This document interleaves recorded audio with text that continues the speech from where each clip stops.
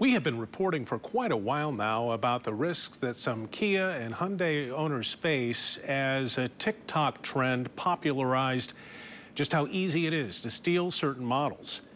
Now, Michigan State Police are partnering up with the automakers to offer some free steering locks to help drivers at risk to keep their cars at the curb. Joining us in studio, Lieutenant Michelle Robinson with the Michigan State Police.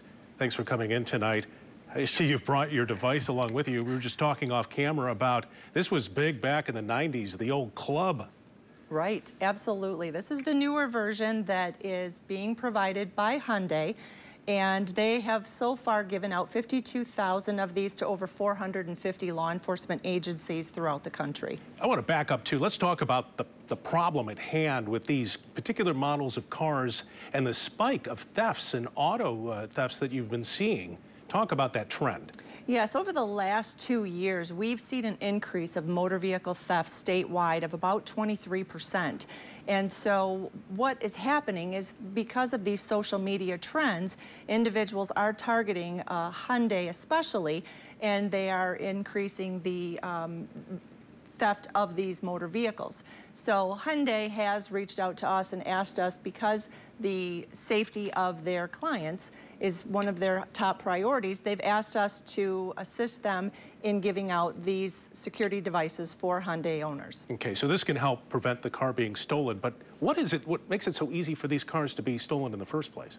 Well, they're sending out these messages on social media, and so it's not an entertainment factor for some of these individuals that are doing this. It's a crime, and that's one thing that they need to understand. And anyone that has one of these Hyundais that have been manufactured prior to November 1st of 2021 have engine immobilizers that are not standard equipment. When Hyundai did their manufacturing after November of 2021, that then became standard equipment. And basically the easy way to remember that is if you have a key fob and a push button start, then you do have that engine immobilizer. If you have the old-fashioned key that goes into the ignition, then this is a product that you're going to want to come to one of the state police posts and pick up. Yeah, and this is kind of a basic product too. It just prevents the steering wheel from being able to turn, right? Right. Talk a little bit too about these are crimes that lead to other crimes, and so it's important to prevent these thefts moving forward. How are you going to be able to combat this looking at this program too and implementing this? Well, this is just another tool that auto owners can use to prevent that. And a lot of times when an individual walks up to a vehicle, they're going to look in the window. They're going to see, is there a laptop? Is there anything of value that's in the front seat of that vehicle? And it's so important for motorists to realize, keep your vehicle locked. Keep any of those, anything of value out of eyesight of someone that can just walk by.